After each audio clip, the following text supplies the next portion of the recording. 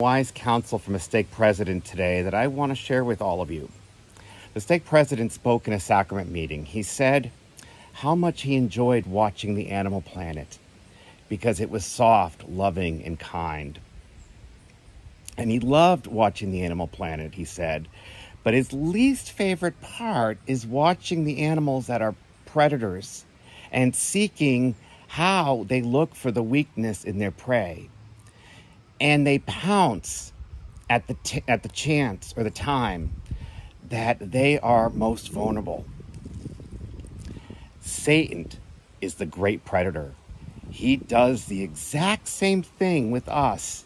He watches for our weakness and is ready to pounce. The stake president went on to talk about the people of Ammon and how they buried their weapons of rebellion.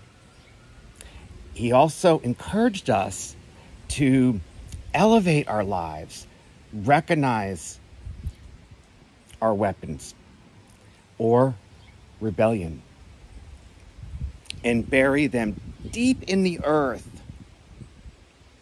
It was such an obvious answer to what is happening in our lives of so many, and has certainly made me sit back and think and ponder and notice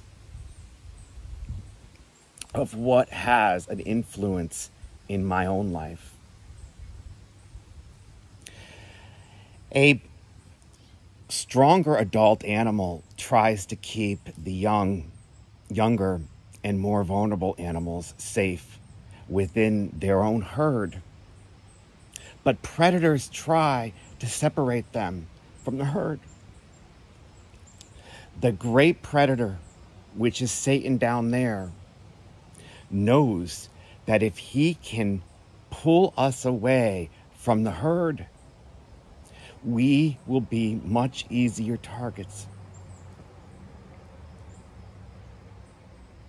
Ponder that.